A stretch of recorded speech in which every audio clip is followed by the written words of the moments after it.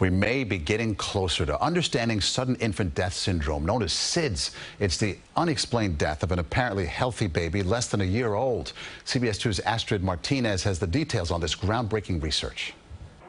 It happens without a whimper or even a warning. A seemingly healthy baby goes to sleep and doesn't wake up. SIDS, as the name implies, it's sudden infant death syndrome, and that's where no known cause is responsible for a child's unfortunate death. New research coming out of Australia is being called a breakthrough in solving the medical mystery of SIDS. Dr. Paquet Nye, a pediatric pulmonologist in Hackensack, New Jersey, explains. It's been very hopeful news in the sense that we can now identify even more children who may be at risk for the potential for SIDS, or at least having apneas when they go to sleep at nighttime. The study, published in the Lancet Medical Journal, found that levels of an enzyme called BCHE were significantly lower in babies who later died of SIDS.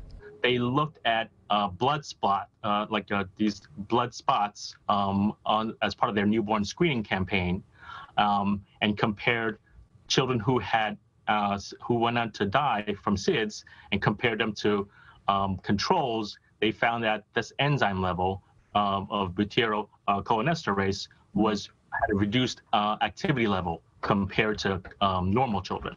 But Dr. Nye cautions more research needs to be done.